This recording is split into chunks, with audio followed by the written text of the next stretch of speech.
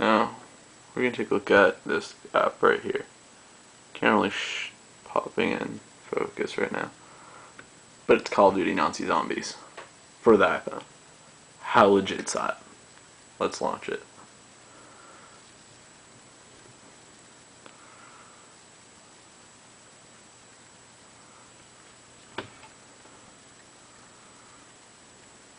We did this little video.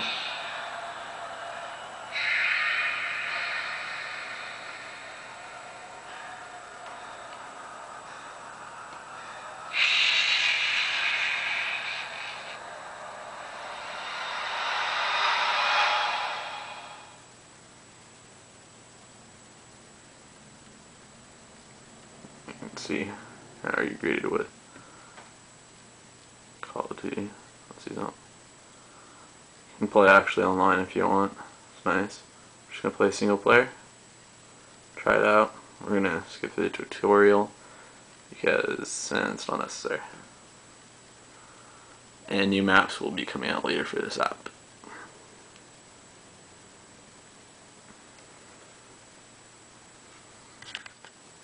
So let's resume. You can see very good graphics. Controls are simple. Let's buy this weapon here. Basically, the controls are down here. You have your joystick. Over here, you move it. Do that to zoom, fire. To reload, tap up there. It reloads. If you want to change weapons, double tap, changes weapons. But really good graphics otherwise. Move this finger right here to aim. If you want to melee someone, right there. And then you can do normal repair barricades right down there. There are also other controls available. Let's see them right here. This is a classic. Now, see, we resume.